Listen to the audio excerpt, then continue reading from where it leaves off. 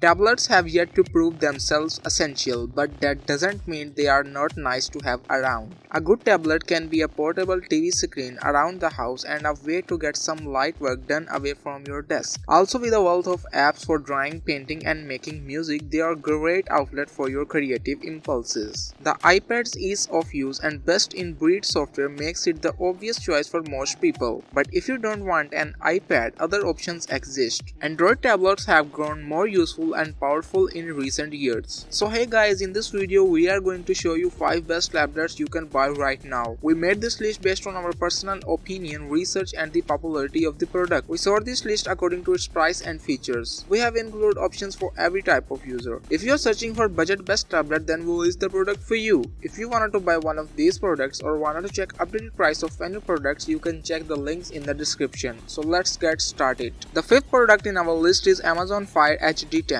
It is the budget-friendly tablet in our list. Amazon's Fire tablets are not for everyone. They really push Amazon Prime services and apps, and they are best for more passive tasks like playing games and watching movies. But for $150, it's hard to beat the Fire HD10, which is our favorite Fire tablet. It has a hands-free Alexa capability, and it finally comes with a modern USB-C port, so you can ditch the old micro USB charging cable. We used HD10 interchangeably with an iPad for more than a year. Amazon's tablet is not as speedy as Apple, but it gets the job done when all you need to do is kick back and consume. Not every Android app will be able to run on it, only those distributed through Amazon's own app store. So do your research by searching Amazon for your essential apps. Make sure to also get a standing case. The 4th product in our list is Samsung Galaxy Tab S6 Lite. It is a cheap tablet by Samsung. Google's Android operating system doesn't offer the finest tablet experience. You will not find as many apps optimized for larger screen as you will on iPads, and some of the on-screen animations can be a little sluggish. But if you are annoyed at the limited list of apps able to run on Amazon's Fire tablets, and if you do not want an iPad, the Tab S6 Lite is the next best affordable alternative. There is even a keyboard cover that will cost you around $159 so that you can get to crank out some light office work. Performance is just okay. You will notice shutters here and there is no fingerprint sensor for easy unlocking. That said, the Lite has a nice screen and good speakers, so it's great for watching movies. And Samsung S Pen stylus is included. It magnetically sticks to the back of the tablet. It is nice to have for scrolling through apps or for sketching. It is a good deal slower, so you will see the screen shutter more frequently, but it is good enough for casual browsing. We used it to follow a recipe in the kitchen with no trouble, and despite the low resolution screen. The tablet has decent speakers. It comes with a dock that turns into a Google Assistant smart display while it is charging. The 3rd product in our list is Fire HD8 Kids Edition tablet. This is best tablet for kids. When you are giving a tablet to a kid, you want something durable and cheap. That way, if it breaks, a replacement will not be too costly. Amazon offers kid-friendly versions of all its Fire tablets, and the Fire HD8 Kids Edition site is the sweet spot of having a kid-friendly size and a wallet-friendly price. It is the exact same as the Fire HD8, but the extra $50 gets you a bulky case to keep the tablet protected, and a 2-year worry-free damage plan. That means if your kid breaks it, you can return it and Amazon will send you a replacement for free. You also get a year of Amazon's free Time service, which provides access to kid-friendly books, movies, games and apps, all with parental controls. For parental control service, its price is $3 per month after the first year. The 2nd product in our list is Apple iPad Air. If you want a more modern looking tablet, try Apple's new iPad Air. It brings many of the same features from the pricier iPad Pro, like slim bezels, no home button, USB-C for charging,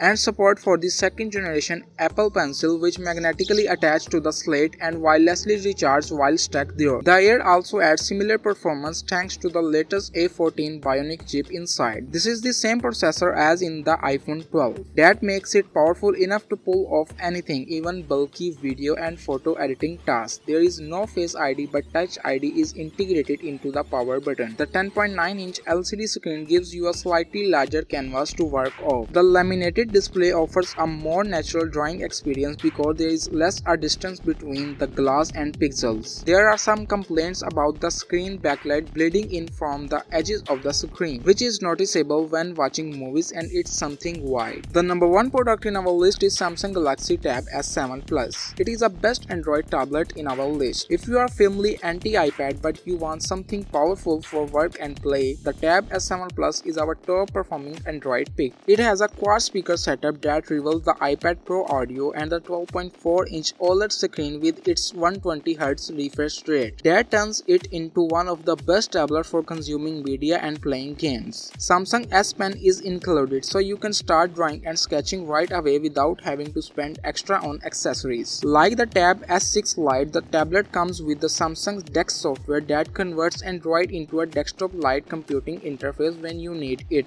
Run DeX mode with the keyboard cover that will cost you extra, and the Tab S7 Plus becomes a decent productivity tool. Like the iPad Pro, the Tab S7 Plus is spendy. It is more than $1,000 with Samsung's keyboard. If you don't mind a smaller 11-inch screen that uses an LCD panel instead of OLED, get the Tab S7. The rest of the features are nearly the same, but you will save some money due to the less impressive screen. Both models have a version with LTE 5G in case you need connectivity outside the house or office. Alright guys, this was our today's video. If you find this video helpful for you, then like the video, and if you come to our channel first time, then hit the subscribe button for our amazing upcoming videos. Be sure to check out the links in the description for the updated price of all products discussed in this video. Hope you have a great day and see you soon in the next video.